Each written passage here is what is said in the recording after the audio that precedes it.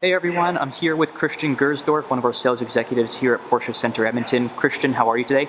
Doing good, thanks. Good. So I have a few questions to ask you just so that way people can get to know us better as a dealership. How long have you been with the Porsche brand? I've been here for 15 years now. Wow, that's awesome. What is your position and job history here? My history, I started as a technician and then I went into service as an advisor, and I did that for a couple of years here, and then I've been in sales for about 13, 14 years now. Wow, so quite a long list of experience here as a brand.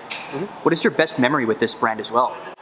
I mean, there's so many, but I would have to say probably the best memory I have would be having sold the very first 918 Spider in Canada, and then being selected to go for training down in Atlanta, Georgia.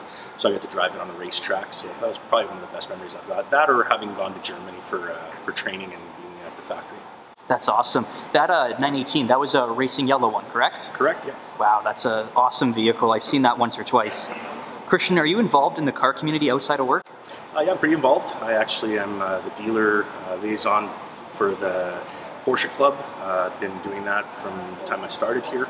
I'm also involved with Horsepower for Hope. We raise money for kids with cancer, and also Racing for a Cure. We raise money for the Stollery. Wow, so you're definitely a busy man outside of the dealership.